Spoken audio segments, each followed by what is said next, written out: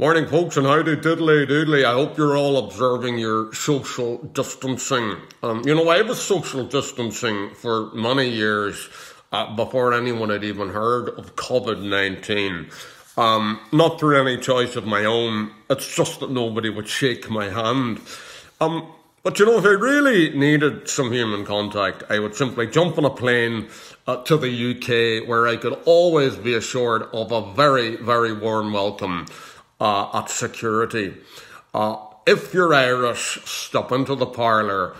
There's a welcome there for you.